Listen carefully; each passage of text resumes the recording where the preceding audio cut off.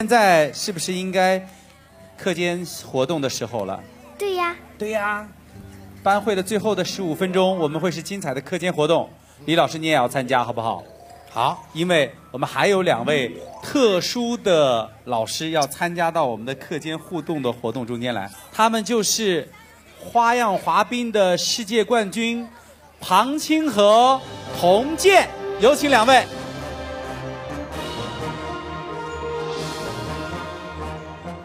欢迎参加开学第一课。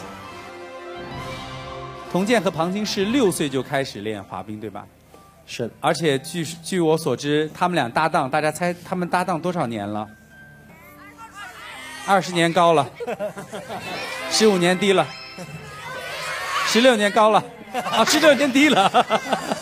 老师已经糊涂了。我们已经合作了17年了。17年了。 6岁开始练花样滑冰，合作了17年，最后成为了世界冠军。我们今天主题是我的梦和中国梦，你们应该有准备吧？同学们都很期待。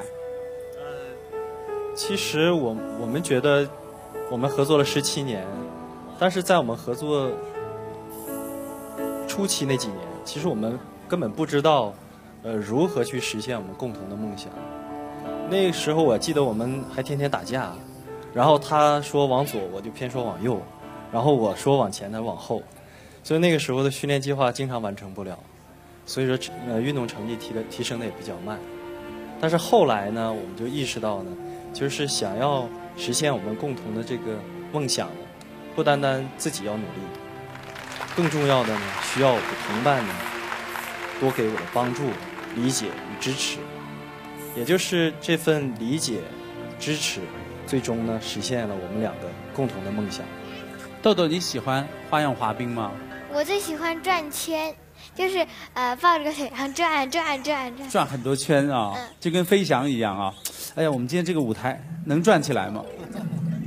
因为我们这是课间活动时间啊。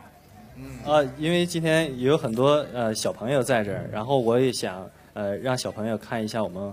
花样滑冰有一些技术动作，也希望他从现在开始也对花样滑冰产生兴趣。李连杰老师刚才说了一句什么话？没有冰都可以。对呀，太厉害了。没有冰都可以。来，我们掌声送给庞青和童健。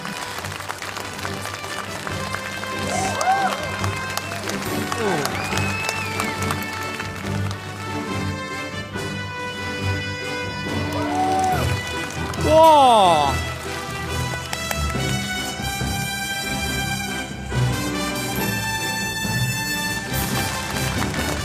太棒了！现在请李连杰老师和豆豆来重新示范一下刚才的动作。不行啊，这个动作太难了。不过呢，这个童叔叔、庞阿姨来了，我们是课间活动，那我们还真的要有一个互动的游戏，好不好？我们这个游戏的名字很有意思，我们是在八达岭的长城脚下。我们这个游戏大家经常玩，但是它是考验彼此的信任和协作。今天这个游戏的名字叫做“梦想长城”。咱们既然是游戏啊，咱们就应该对抗，好不好？我们就分2个队，这样我们再请玩马草和他们的同伴一起来。我们在台上先组成一个明星队，然后我现场再邀请我们的1、2、3、4、8位，我们来现场挑战。掌声给他们鼓励一下，好不好？这个梦想长城搭建起来很简单，明星队，请就座，包括庞青和童健，都做好了吗？好。现在，请以一种极其信任的状态，躺在你身后的这位同伴的腿上，身体要直，一定要躺好。躺好了吗？告诉大家，这是靠信任和协作，因为我们会同时把这8把椅子给抽掉。大家觉得可能吗？他们会不会摔倒？不可能，对吧？来，我们现在请另外的5位同学来，包括来豆豆、连杰老师，我们一人拿站在1把椅子的旁边，一人站在1把椅子的旁边，我们都站成一条线，我们看看这个梦想长城能不能搭建啊！来，3、2、1，抽开。豆豆那边，哎，对对，童健什么感觉？感觉挺美的。好，姐，我不美，它太沉了。怎么样？这就是互相信任，掌声鼓励一下好不好？挑战成功。好，现在你们可以把手轻轻的放在地上，慢慢的蹲下来，对，不要受伤。好，掌声鼓励。来，该你们了。